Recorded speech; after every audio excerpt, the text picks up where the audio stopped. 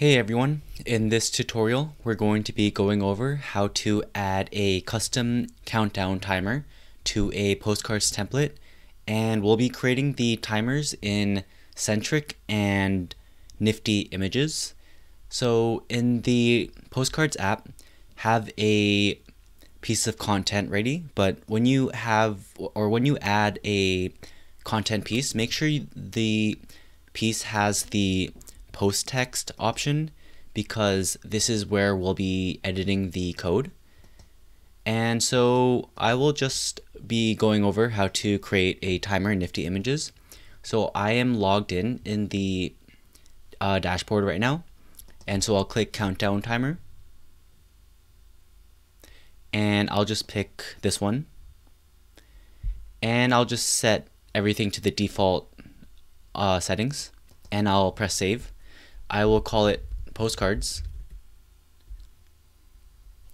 and there we go. This image element is all we need to add the timer to our template. And next I will do the same thing in Sendtric. It's really easy. I will just press agree and press generate, and there we go. We have the same thing, and both of these will work in the same way. So I will just use the one by NiftyImages because this one seems to be not running or not ending in 2 minutes. Next, I will add that piece of code to the content 6 in the email template. So what I will do is I will click this area to open up the options to customize it.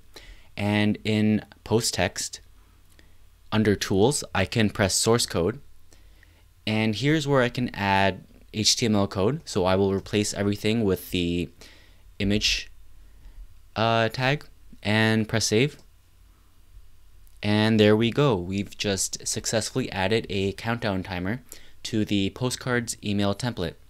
And next I will be going over how to change the size.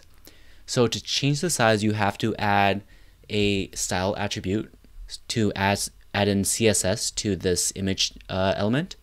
So it'll look something like this: style equals open quotation, closing quotations, and within the quotations you want to add 3 CSS attributes. The first one is display, which you set to block, and then add a semicolon. Next, we want to add a height and set this one to auto, and the third one is width, and with width you want to set the value to be whatever you need. So if you want to have it as a set pixel size, you could add something like 500 pixels, or you could set it as a percentage and you can add something like 50%, and just experiment and see how you want it to look.